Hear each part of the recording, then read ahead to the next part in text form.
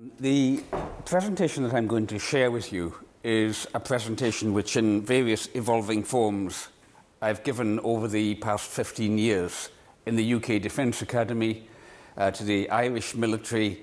I've also given it at St Cyr military training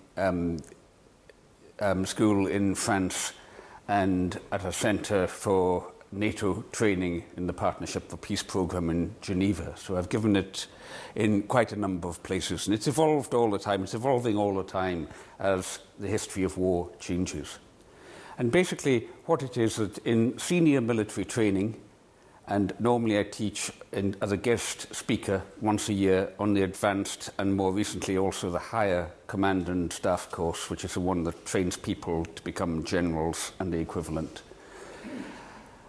I represent to them my personal understanding, and I stress that it is coming from that perspective, of what the basis for non-violent direct action is. The reason I stress that is that I'm coming at this from a basis of spiritual activism, of a spiritually grounded position, which not all proponents of non-violence take. For example, Gene Sharp, who's very well known in the field, does not rely on a spiritual basis. He relies on a utilitarian basis that non-violence is effective.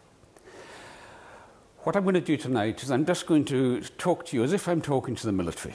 And I'm going to allow you, I'm going to invite you, and I've done this several times before, and they know that I do this at a staff college. They've even allowed me to be videoed giving the talk a couple of times so that I can use it in this context, because I've said to them I need to be accountable to my own peers in the peace movement if I'm speaking to you about non-violence. So I need to be able to show what I say. At the same time, I'm circumspect about it, because I'm aware of the privilege of being allowed into these highest levels of military training. And it would be, I think, felt a little bit, it would make them a little bit uncomfortable if, for example, the slides I'm going to be showing you tonight, and especially some of the more horrific ones of war, went on the web in that association. So I've asked tonight that I can be recorded, but my slides are just for sharing personally with you, and I don't want them to get out in the wild there and people to be saying, look, this is what they do in the UK Defence Academy. It's just out of respect for the implicit contract with those people. And indeed, when I go there, the Chatham House rule, I put one or two introductory slides here that I wouldn't normally use with them. The Chatham House rule is paramount, that when a meeting or part thereof is held under the Chatham House rule, participants are free to use the information received, but neither the identity nor the affiliation of the speakers, nor that of any other participant, may be revealed. So I won't be naming names tonight, but I will be talking about the kind of discussions that they have with me about war, and allowing you to critique that in question time. So here is the Joint Services Command and Staff College at Shrevenham. All of this, you know, what happens at Sandhurst is for junior officers. This is the senior officer training base for all three of the services, and also things like military police, and indeed officers from some 60 different countries get trained there who are in military alliances with the UK. And I don't have a picture of myself at the podium, but that would typically be, this is the lecture theatre that holds 400 people that I normally speak in on the advanced course. With the higher course, it's a much smaller group of about 30, because they're training for the highest positions there. And that's a military ethics conference at the base. And you'll see that when I speak to them, I put my uniform on. That is to say, I wear my kilt. I'm not doing that tonight. But otherwise, you know, I don't normally wear suits. Well, I don't wear suits and ties, put it like that. And it's just, it's a compromise place that makes it mutually comfortable when I go and do things there. There's my military purse when I go there, unescorted. And the first thing you will learn from this is that they have a sense of humour. Because to be unescorted means that I'm basically trusted when I'm on site there. I don't have to have a minder. At the same time, there can be a bit of a laugh about it. I'm not pretending to be one of them. So on the Advanced Command and Staff course, the teaching materials here, which includes my paper that is published in their book. It's nothing secret, it's quite open, they tell me. In this book on military ethics, edited by David Whetham, I've got a paper which is basically the talk that I give, or an academic version of it. And if you Google my name and military stuff, you'll quickly come across a PDF of that paper on my website. This is a cover of the study guide for the Higher Command and Staff course. And when I looked at it, I did a double take. It looked very familiar, that picture, and yet somehow unfamiliar. And it took me a little while to realise that that picture is actually one of our protests at the Faslane Trident nuclear submarine base, but seen from their side of the barbed wire instead of from our side of the barbed wire. So basically, a summary of the brief that I generally get is given here to explore the moral implications of conflict that exceeds military capacity to contain it, and the application of non-violence, including its religious bases, to achieve security in a complex world where the net results of conflict are not easy to predict. So this is one of the remarkable things, that the senior military have seen all the blood and guts in Afghanistan and Iraq. Many of them have participated in that. Many of them, in my experience, are very uneasy about nuclear weapons because they consider that they are unconscionable and militarily unusable. Not all of them feel that, but many do. And many feel that particularly the invasion of Iraq was an injudicious war, and Afghanistan is now speaking for itself. So I actually find a tremendous openness to the message that I'm putting across when I'm speaking to the military. At one level, they will tell me, as one brigadier said, I think that you are mad, quite frankly. At another level, they listen very carefully and deeply and critically, and we really enter into some heart-to-heart engagements about how do you seek security in the kind of world that we are living in. And I put it to them, of course, at the hydra of war. This is from the Craig Lockwood War Hospital, the poetry magazine of poets like Sigrid Sassoon and Wilfred Owen in the First World War. I put it to them that the problem with the hydra of war is as soon as you cut off one head of it, another dozen heads spring up, and that this is a fundamental issue that the use of violence fails to see and address. And this is why we protest war, lest we forget. Now, this image is from a painting is from the Battle of Omdurman in the present-day Sudan in 1898. And it is one of the last battles in British military history in which the British Army charged on horseback. And one of those young soldiers is on the left here, charged in with a sabre by his side and a pistol in his hand, and his name was Winston Churchill. And here he is by the end of his career. And so he went in as a young man with a sabre by his side. By the time that his military career was over, military technology had changed so dramatically that this was the scene that was dominating the paradigm. And I put the question, has our ethical and social context kept pace with the scale of military technology? Is it still keeping pace now that there are drones, etc., in use? Is the technology and our moral capacity in step, or has it gotten seriously out of step? Because this is what nuclear war does, these images from Hiroshima. And I need hardly labour the point there. Strange, isn't it, the way the church is kind of left standing there. Even Churchill himself, in the firebombing of German cities, where, what was it, something like 200,000 German civilians slaughtered by us and the Americans, asked the question, are we beasts? Are we taking this too far, according to one of his biographers? And I put that to them, I framed that to them as a Churchillian question, that we must ask today, are we beasts? Are we taking it too far? Because when you've got things like Trident nuclear submarines,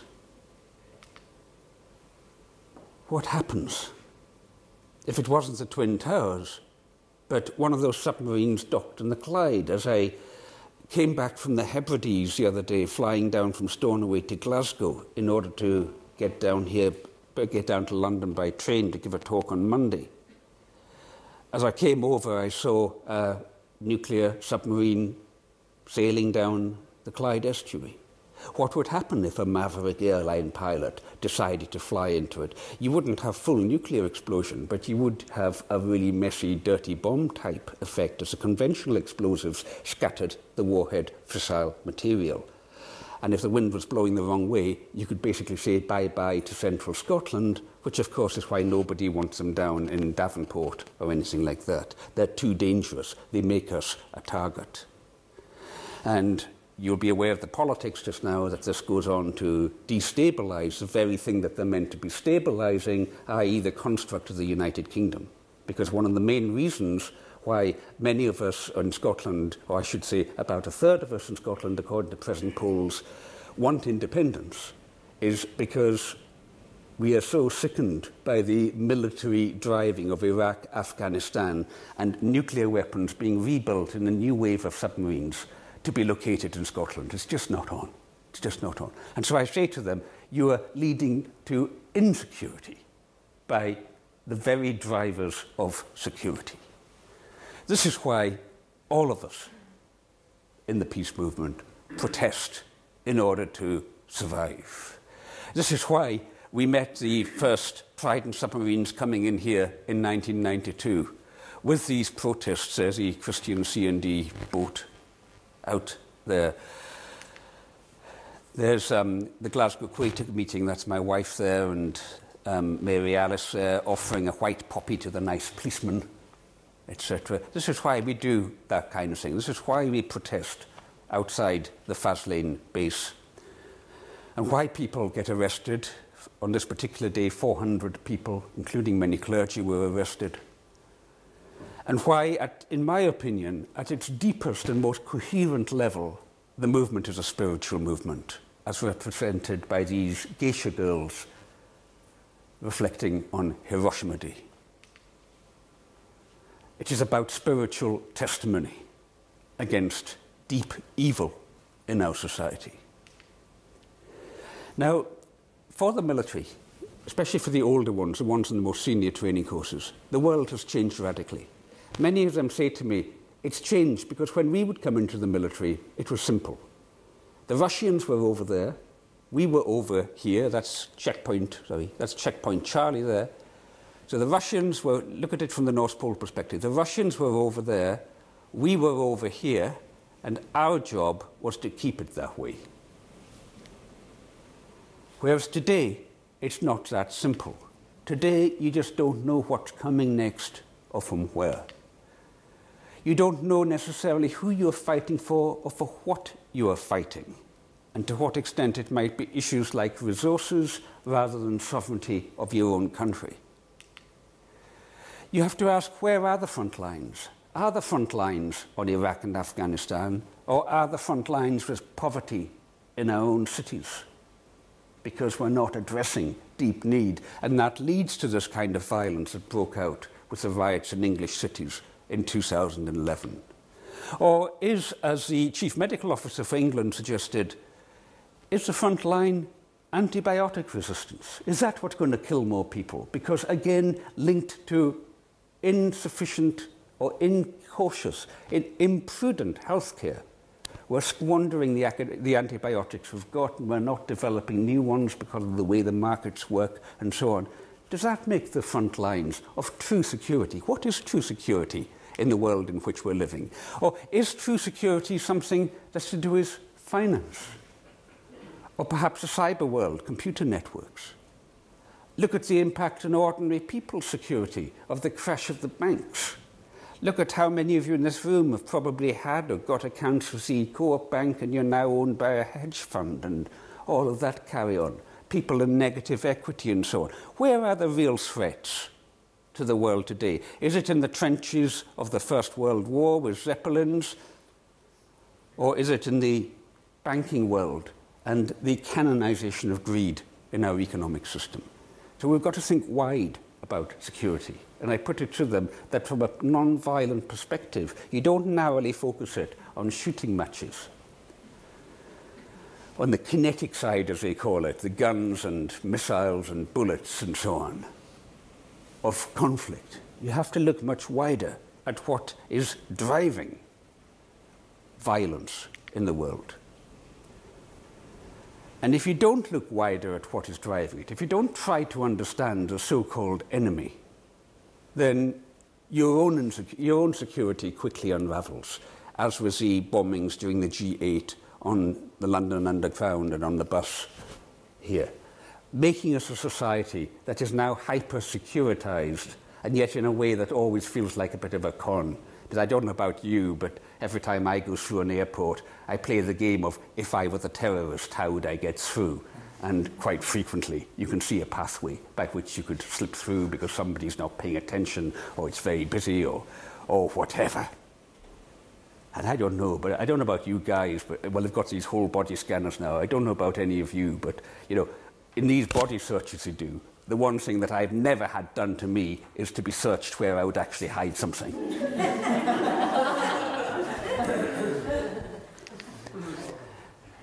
Now, the military aren't stupid, and the military recognise the changes taking place. So, General Sir Rupert Smith here says our opponents are formless. Their leaders and operatives are outside the structures in which we order the world and society. Even if military action is on a big scale, and even if it is successful, the confrontation will remain to be resolved by other means and levers of power. And I make 2 points about that quotation. One is a sense of the structures in which we order the world, the neo-colonial implicit presumption that it is our part to order the world. And secondly, that the confrontation, the roots of the confrontation will remain if violence is used and will have to be resolved by other means and levers of power. And I put it to them that that is where understandings of non-violence and how you build communities and societies becomes very important. Now, one of the main dynamics that we have seen in war in recent decades is the use of war by the media, by people like Rupert Murdoch here, to drive political process. And Murdoch's not the only one. But just look at these images and think back of our British history. And for me, it kind of started, war became thinkable again. Back with the Argentinian War and the Sun's famous line, "Gotcha." That brought war back into something. You know, we'd all heard from our parents about the war that would end all wars and it wasn't going to happen again, and the Cold War would keep it in check. But this opened the door to the acceptability of war. And then you had, you know, the Sun backs Blair. And the next thing is Blair is in post, and what's Murdoch telling him but was Kosovo bomb, bomb, bomb. The salesman of newspapers driving political process. Even The Guardian interpreting this, the Twin Towers, as a declaration of war, what was actually the work of a handful of Saudi dissidents. And of course, the famous Jonathan Powell to Alastair Campbell on the Dodgy dossier. Alastair, what will be the headline in the Evening Standard on the day of publication? What do we want it to be? This creation of the lie in order to justify the use of violence. And the idea that by toppling the figurehead of a dictator, you brought about regime change when you haven't dealt with the underlying structures of violence, which every day are killing more and more people in Iraq, in car bombs and all the rest of it. Now, I want to look at 3 views of war. One view of war is what the military called realism, the maniacal megalomania of Dr. Strangelove or Karl von Clausewitz, the German strategist of war, with his idea that war must or may have to be absolute. You don't do war in half measures. You go the full whammy, or else your enemy will. As General Thomas Powell put it here, at the end of the war, if there are 2 Americans and 1 Russian left alive, we win. probably, well, I'm not so sure. When you read the biographies of these people, I'm not so sure if it would have been tongue-in-cheek. At another level, you have the mainstream moral drift of contemporary, of most, at least, of all of the contemporary European military academies that I've spoken in, which is just war theory based on the teachings of Augustine of Hippo. And Augustine said, you know, all else must have been tried, war must be waged on legitimate authority, it must be proportionate and must not harm non-combatants. And he wrote a letter to Count Boniface saying, when would this be, around the end of the 3rd century, I think it was it early 4th century, round about then, we do not seek peace in order to be at war, but we go to war that we may have peace. Be peaceful, therefore, in warring, so that you may vanquish those whom you war against and bring them to the prosperity of peace. So the sense of noble oblige of war, which Augustine, leaning on St. Paul in Romans 13, sees as being divinely mandated, where Paul says that the civil authorities are given the power of the sword as part of the power of God and should exercise it accordingly. Trouble with just war theory, as I say to the military, is that it's not what Jesus of Nazareth actually taught. Jesus of Nazareth, and I bring out the full details in my military paper, Jesus of Nazareth taught full-on non-violence. He didn't teach just war, he taught non-violence. Until now, he said, the kingdom of heaven has suffered violence, and the violent take it by force. But put away your sword, Peter. We shall have no more of this.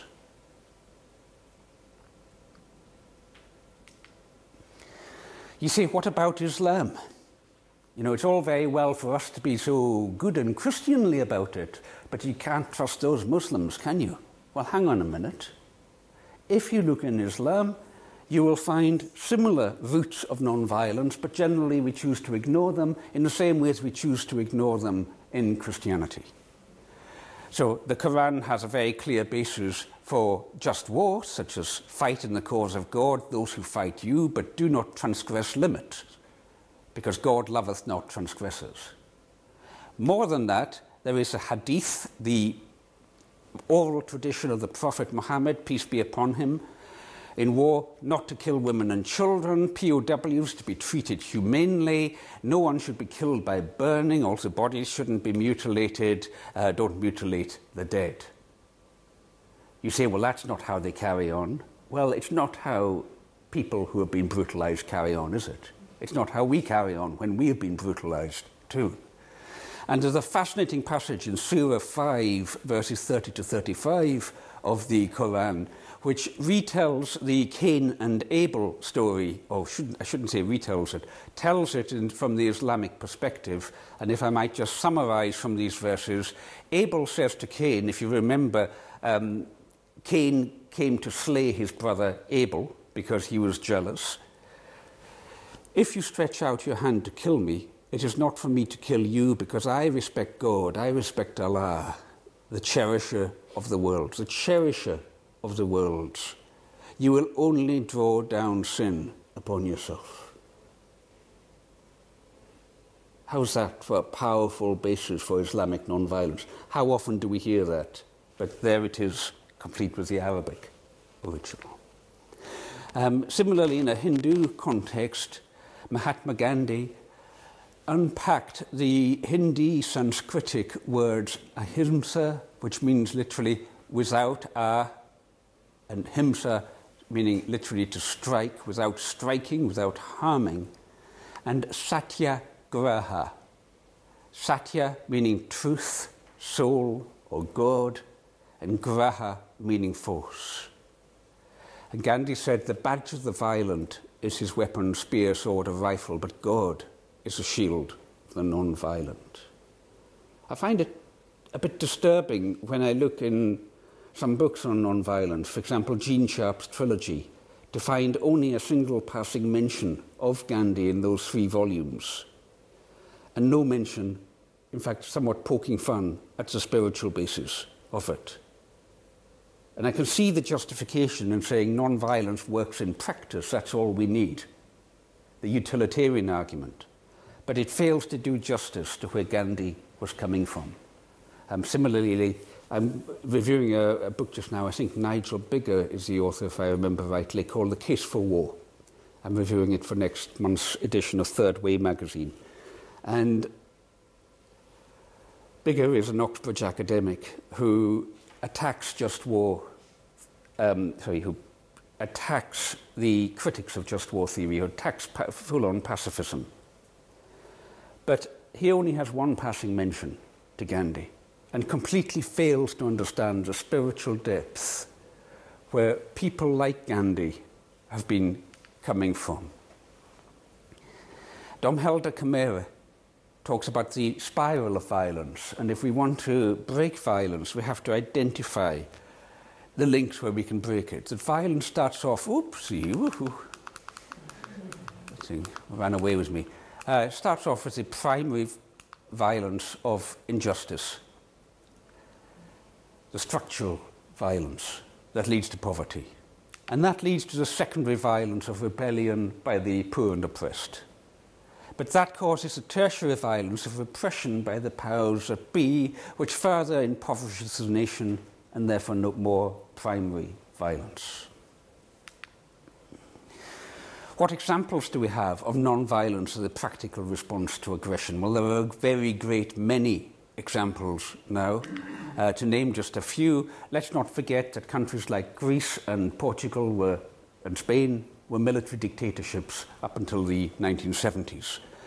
Here's the Coronation Revolution in 1974 in Portugal, so called because the protesters were putting carnations into the barrels of the dictatorship's guns, and their power kind of fell apart, not just because of the carnations, but a much wider process of a re-empowerment of that society. You had non-violence toppling Marcos when the soldiers in the tanks refused orders to fire on their own people. You had the bringing down of the Berlin Wall.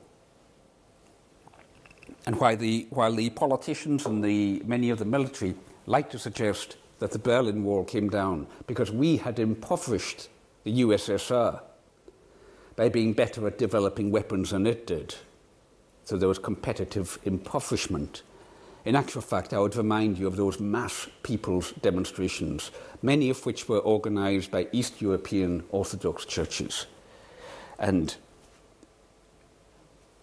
caused the structures of violence to collapse from within. A powerful example here of the Queen shaking hands was McGuinness, the former leader of the IRA. Incredible, incredible. You know, when her father, was it her father or grandfather, I forget which, was murdered by the IRA. Sorry? Uncle, Lord Mountbatten. Uncle? Her uncle. Yeah. Okay. I'm not very good on the genealogy of the royal family, I'm afraid. You know, I have to say, though, what a woman. And indeed, you know, what a culture. I think that reflects very well on England, on British culture, that could happen. And at the Irish level, I mean, here's Ian Paisley and Bertie Ahern shaking hands. And Paisley saying, "We both look forward to visiting the battle site at the Boyne, but not to refight it. I don't want Mr. Ahern to have home advantage." My goodness me. And of course, you'll be aware of the huge amount of work done by the Northern Ireland Peace Women and many others that helped, it has to be said, including Tony Blair, that helped to bring that about. The tragedy with Blair is that he went the way he did. Egypt, and Gene Sharp, who I've mentioned a couple of times, his 3 volumes being studied by the activists in Egypt as they developed their tactics. And these, you know, this was a mass spiritual movement. It bothers me when I hear people denigrating the Muslim Brotherhood and saying the revolution was a secular revolution. I don't see a secular revolution going on in Tahrir Square there. I see a very mixed revolution of both secular and Islamic. And it does feel to me as if that has not been entirely respected. Look how well organised it was. And look at some of these wonderful stereotype-busting images. What does a Muslim mean to you? Some beautiful images came out of that. Now, of course, we know what's happened now, that Morsi was toppled, although democratically elected, because of the powers he was trying to take for himself. So this is still a very young revolution. And yet, thousands, hundreds of thousands of people in Egypt have been touched by these approaches. And the understandings of non-violence are growing. You say, what about Syria? What about the death of a country? What about these floods of refugees entering Iraqi Kurdistan? What good is non-violence doing here? To which my reply is, well, what good would violence have done here? Which side would you back? Which of the many sides would you back in doing that? Cameron was on the brink of going ahead with war, with no sign that Britain will wait for a mandate from the UN Security Council. In other words, Cameron and, tragically, Obama were on the brink of taking international law into their own hands when, thanks to the British Parliament, calmed down. And that can be seen as a tribute to those protests that we made before the Iraq War, which failed then, but which caused our politicians to be curbed, more circumspect this time round. And what we forget, what we don't see, because it doesn't get reported much in our media, is that right from the start of the Syrian conflict, activists have been in deep dialogue with the various sides about bringing an end to the violence. But that has been ridden over roughshod by pumping weapons in and by taking away the avenues for peace. And yet some of those people, the ones who have not been killed, are still there. And last week I was doing a speaking tour up in the Outer Hebrides, which is where I'm from. And when I was in Castle Bay in Barra, I thought early in the morning I would go into the Catholic Church, Our Lady of the Star of the Sea. What a fantastic name. I'd go into the Catholic Church and just see what a Hebridean Catholic Church was like, because I had realised that the previous day, when I'd gone to visit and shake hands with the much famed tradition bearer, Canon Angus McQueen, who is 90 years old, that was the first time coming from the Protestant Northern Hebrides that I had ever shaken hands with a Roman Catholic priest in the Hebrides. Such is the depths of divide that our past violent history had brought about. And so I went into Our Lady Star of the Sea Church, and as I was looking around, I noticed copies of the newspapers there, and I bought two of them, the Scottish Catholic Observer and the Catholic Herald. These are last week's editions of both magazines. And basically the news story was that the Patriarch, as they call him, of the Catholic Church, the most senior Catholic priest in Syria, had been speaking in Glasgow and elsewhere in the UK and saying, Syria is enduring the way of the cross. Do not send weapons. Do not feed the violence. And that he's going back to Syria now in the full knowledge that he could well be killed. And yet, if we are to claim to be Christians, we must endure the way of the cross. Martin Luther King recognized the inadequacy of such a position. He said, I came to see the pacifist position not as sinless, but as the lesser evil in the circumstances. And I can assure you that, when I acknowledge things like that to the military, you can feel them relaxing, because I'm not taking the holier-than-thou position. I'm saying we're all contradicted, we're all conflicted, but we have different perceptions of what represents the lesser evil in the circumstances. The Saffron Revolution in Burma, substantially a movement of spiritual activism. Remember all the monks? And the monks being brutally beaten and tortured and imprisoned.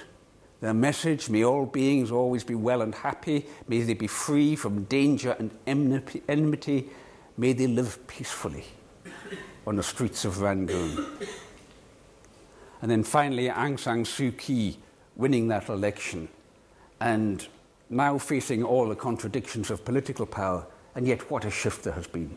What a shift is starting slowly to happen in that country. You say, what about Hitler? How would non-violence have been then? Well, the thing about the rise of Hitler is that the thinking about non-violence had not yet been properly developed at that point. You know, Gandhi hadn't fully done his thing. So many other situations had not developed. Non-violent thinking is really a movement in its modern sense of the second half of the 20th century. In an ancient sense, it was very strong in the early Christian church, until such time as the Christian church became Romanized, with the Emperor Constantine deciding that it would help hold the empire together if it became Christian. But prior to that, it was substantially a church based on non-violence. So there wasn't much non-violent thinking around at this time, and yet there were some remarkable examples. I need to make up a slide set, I've not done it yet, because I only recently discovered about the Orthodox Church in Bulgaria, which sheltered the Bulgarian Jews. The Orthodox Patriarch lay down on the railway lines in front of the trains and said, if you're going to ship out these Jews to death camps, you have to run over me first. And hardly a Jew was taken to the death camps from Bulgaria because of that. It's not something we often hear about a country like Bulgaria, but you Google it and you'll find reliable historical documentation on that. It needs to be much better known about. In Norway, was Vidkun Quisling here, the Nazi stooge, Hitler's right-hand man in Norway. The Norwegian teachers, some 11,000 of them, were required to teach a Nazi curriculum, and 2/3 of them signed a pledge refusing to. The Norwegian schools had to close. Quisling started shipping the teachers in trains up to concentration camps in the north of Norway on starvation rations and torture exercises, and the school children lined the platforms of the railway stations of the villages that those trains went through and sang patriotic hymns. Within a few weeks, Quisling had to capitulate because education wasn't happening. It was making the country difficult to govern, and he said in a speech, "You teachers have destroyed everything for me." Because they went to the heart of the way in which an evil system could only continue with the complicity of the citizenry. And they broke that complicity. Because even the man himself says in Mein Kampf, in the long run, government systems are not held together by the pressure of force, but rather by the belief in the quality and truthfulness with which they represent and promote the interests of the people. So this shows the lines of weakness by which we can start to break the spiral of violence. And let's not kid on that by getting rid of the madman, pulling down Saddam or whatever, we deal with the root of the violence. Tomorrow in our course, I'm going to be talking about charisma and cultic dynamics in spiritual activism. And for those of you who won't be there tomorrow, we're going to be looking at the now much acclaimed video clip of Russell Brand. For those of you who will be there tomorrow, don't check it out further, just leave it until tomorrow because I want to see what you make of it. And we will just be examining what's going on in that, examining the dynamics and critically interrogating what is going on there and asking questions. But I'd like you just to look at this. This is not just Hitler that's behind Nazism.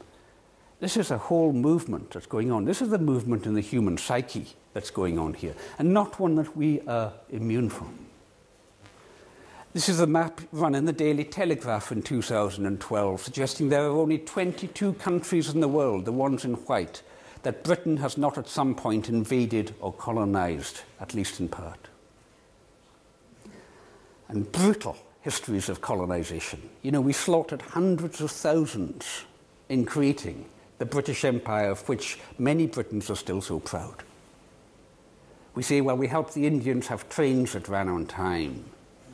And we forget about the battle in which, Battle of Buxter, for example, 11,000 11,000 so-called Moguls, i.e. resistance fighters, slaughtered in one day by an army led by a Scotsman called Sir Hector Munro, who then went back home and pushed his own peasants off their own land so he could make even more money by bringing in sheep onto the land.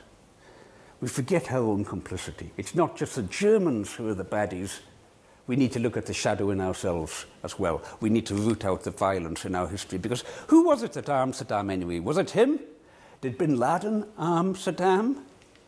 Or was it us? Was it all of these countries, including Britain, that armed Saddam? We know the answer. We know why. Propping up corrupt dictatorships in order to keep the oil flowing through. And as Tony Blair now says, and look at the weariness in his face, life in Iraq 10 years on is not as I hoped. War didn't end up doing what war was meant to do. The right war in Afghanistan, is there such a thing as a right war? I put it to you. Can there ever be a right war? Some of these images coming up are very horrific. If you feel they might disturb you, you might want to close your eyes for a little bit and just listen. This is the blooded flak jacket of one of the 5 British soldiers murdered in Helmand. Their killer, an Afghan policeman they trained and trusted. What kind of war is this? What kind of war is this? Is this, as Donald Rumsfeld suggested, in Abu Ghraib prison, this brutal torture of prisoners, blood on the floor here? Is it merely isolated pockets of international hyperventilation?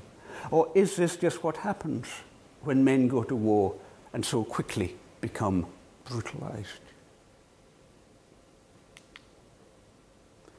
And what does the Islamic world make of it? When Gaddafi is murdered shortly after having rubbed noses with Blair, and Blair rubbing noses with Murdoch, attending the baptism of Murdoch's daughter. Murdoch, I should say, a Scot, with Presbyterian forebears. His grandfather and his great-grandfather were free church ministers in Scotland. What does the Arabic world make of this kind of vendetta? I don't see much of Christ saying, forgive not 7 times, but 7 times, 70 times. What is the Arabic world to make of this? What is the Arabic world to think of it when Prince Harry boasts to a newspaper, I've killed Taliban? What is a young Muslim who's feeling angry about this in Britain going to think? Is it unreasonable that that young Muslim should think, I'm going to go out and kill people on the underground? Is that unreasonable? Is it not the same psychology? Do we really need to ask from where comes la peur, the fear of Islam? Might it just be a coincidence that the Islamic world happens to be the world that we colonized most and most early and most deeply and have continued to colonize through puppet regimes in Saudi Arabia and elsewhere to keep the oil flowing? These next 4 slides are particularly shocking.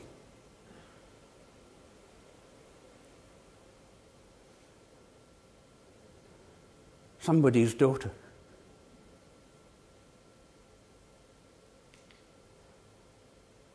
Somebody's son.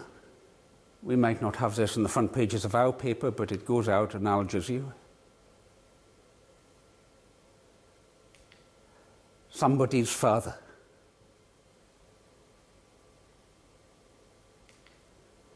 Somebody's mother or lover. This is what war does to human beings. This is what war does to children. Mohammed Abdul Bari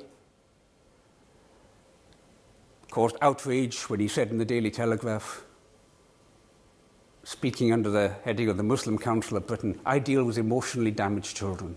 Children come to hate when they don't get enough care and love. it makes a young person angry and vulnerable. These are the roots of war that we must tackle and stop nourishing. This is why the face of Western power, of American power, is portrayed as the face of death on the wall of the United States Embassy in Tehran. The problem is that we have an authoritarian Anglo-British military psychology, or I should say political psychology, because many of the military are more wised up than this. Political psychology under the Bush-Blair type era that thinks in black and white, demonizing the enemy, remember good state, evil state, compartmentalization, splitting off of the darkness in ourselves and projecting that onto the enemy, and the enemy doing the same thing back, so that IRA transmogrifies into IRAN or IRAQ, because we never dealt with the colonial dynamics that caused Britain to have a problem with the IRA. Most British people still do not know about the two genocides committed by the British in Irish history. Once was the Cromwellian invasion, and then the other was allowing the famine to happen while food was still being exported to British cities from Irish land under armed guard. We don't get taught that kind of thing because it's not the side of the empire we want to hear about. And so we don't understand the roots of violence that still run within our culture. We don't understand how deep those roots go, and why it is that an attack will not eradicate whatever threat may or may not be there. We don't understand why Afghanistan is now starting to become Afghanistan, because we have not dealt with the roots of the violence. We have not approached the violence in a way that leads to tackling true security. Carl Jung said we need to remember that our ego selves, our small selves in the field of consciousness, ultimately rests on the deep self, the great self, the God self, that of God that within, the Buddha nature. But in between, in the middle, it's a shadow self, our dark side, that stops us from seeing our connection to the divine. And as long as we deny the shadow side, as long as we think we haven't got a shadow, the shadow will trip us up. The problem is not that you and I have our shadow sides, the problem is when we deny our shadow sides. And Jung therefore said that modern humanity doesn't understand how much our rationalism has put us at the mercy of the psychic underworld. We have freed ourselves from superstition, or so we believe, but in the process we have lost our spiritual values to a positively dangerous degree. Our moral and spiritual traditions have disintegrated, and we are now paying the price for this breakup in worldwide disorientation and dissociation. So I put it to you that the fundamental problem of our times is that we have become spiritually disconnected. We have become disconnected from the deep forces of life as love made manifest. And that is why it plays out in war, in the consumerism that drives climate change, in poverty in our cities, and so on. Anthony de Mello, the Jesuit spiritual thinker, an Indian, said, "Do you know where wars come from? They come from projecting outside of us the conflict that is inside. Show me an individual in whom there is no inner self-conflict, and I'll show you an individual in whom there is no violence." So can we tackle the violence within ourselves if we're going to tackle it in others? Can we recognize the problem? Think of that model of Jung's. The ego floating like a little ball on the ocean of the unconscious, both personal unconscious and collective unconscious. And then what happens when archetypal matter, when deep motifs, mythological matter, comes up from the unconscious and inflates the ego and gets into our ego so that we think we are Superman or whoever it is here. Zemo, you've pushed me too far this time, says Captain America. Archetypal inflation of the human ego. Same on the other side, Saddam Hussein here, represented as King Nebuchadnezzar, the hammer of the Jews.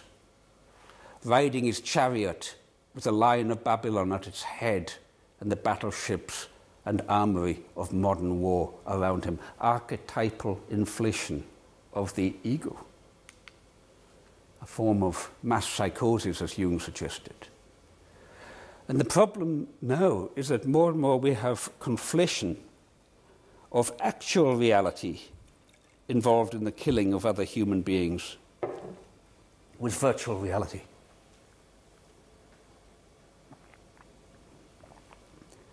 There's a book called Death's Dream Kingdom that talks about the conflation of violence and depth psychology.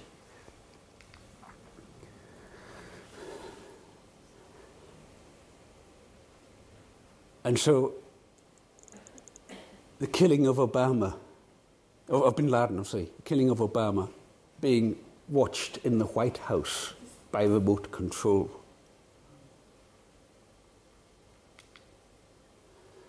And I don't know how many of you have seen the film Zero Dark 30 that is based on the killing or the hunt and the eventual killing of bin Laden. But what most fascinated me about that movie is that the name given to the starring character is Maya.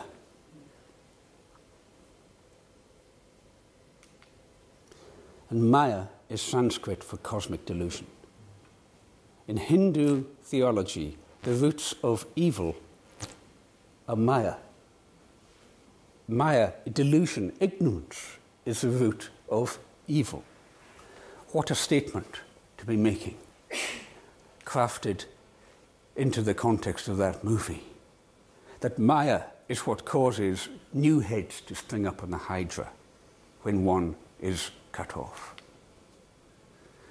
And I leave the military with this reflection, that the Greeks talked about the quality of arete, or all-round excellence. All-round excellence, and a general means a generalist in the military, somebody who's able to take an overview of things.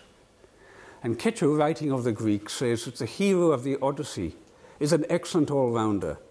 He or she has surpassing arete. The Greek hero tried to combine in themselves the virtues which our own heroic age divided between the knight and the churchman. I put it to them that perhaps the skills of the churchman, or at least the spiritual thinker, needs to be brought into a critique of what brings true security. I leave them with this image here of Le Bon Samaritain, the Good Samaritan by a French artist. This image that goes beyond arete, that goes into a compassion that is a compassion of the cross, a compassion that is a total outpouring of self, of love for the other. And I match it with Gandhi's statement, his reflection on satyagraha, that the world rests upon the bedrock of satya, or truth. Asatya, meaning untruth, also means non-existence. And satya, or truth, also means that which is. If untruth does not so much as exist, its victory is out of the question. And truth, being that which is, can never be destroyed. This is a doctrine of satyagraha in a nutshell.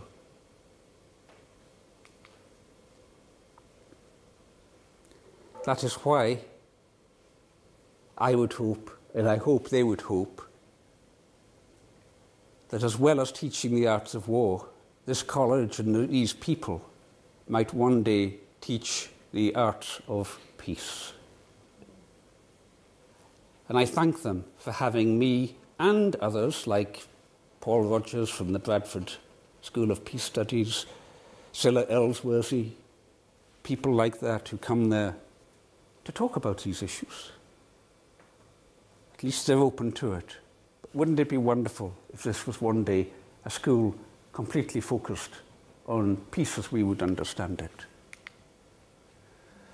The ultimate moral underpinning, according to the Army's own standing orders, the best form of discipline which the Army expects of you is self-discipline. I leave them with a reflection from the Hadith of Islam. The most excellent jihad is that for overcoming the ego. And from the Judaic tradition, Isaiah, they shall beat their swords into plowshares and their spears into pruning hooks. Nation shall not lift up sword against nation, neither shall they learn war any more.